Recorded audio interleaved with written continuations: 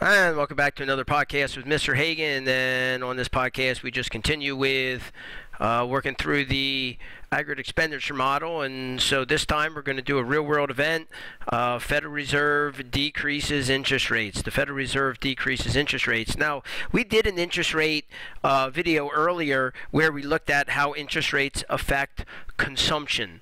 This time I'm going to think about how interest rates would affect investment, how interest rates would affect planned investment. So my determinant here would be, I'm just going to say it since I'm suggesting it, would be a change in investment interest rates. R is going to be interest rates. So what would happen if interest rates, in this example, if interest rates go down, that will make it cheaper for companies to borrow money. You see, typically when companies are going to develop a new investment project, maybe they're going to, maybe you have a restaurant, they're going to buy new ovens and other forms of capital. Typically they pay for that by borrowing, by going into debt markets.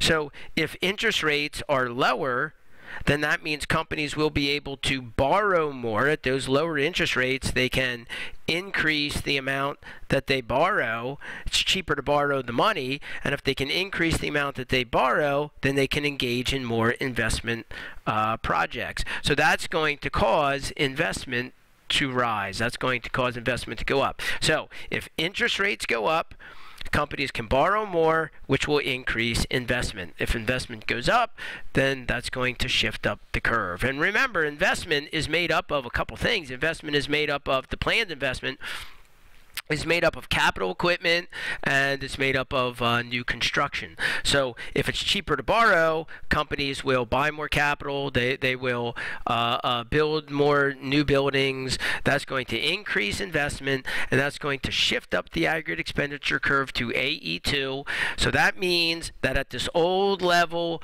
of production, spending is now going to be above production because of the increase in investment.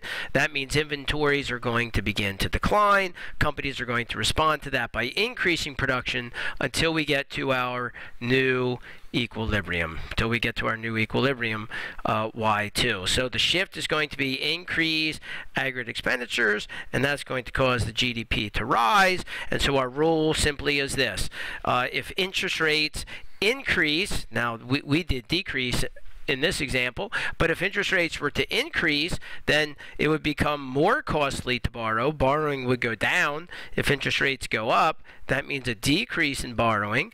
And if companies borrow less, then they will invest less, and then the curve will shift down.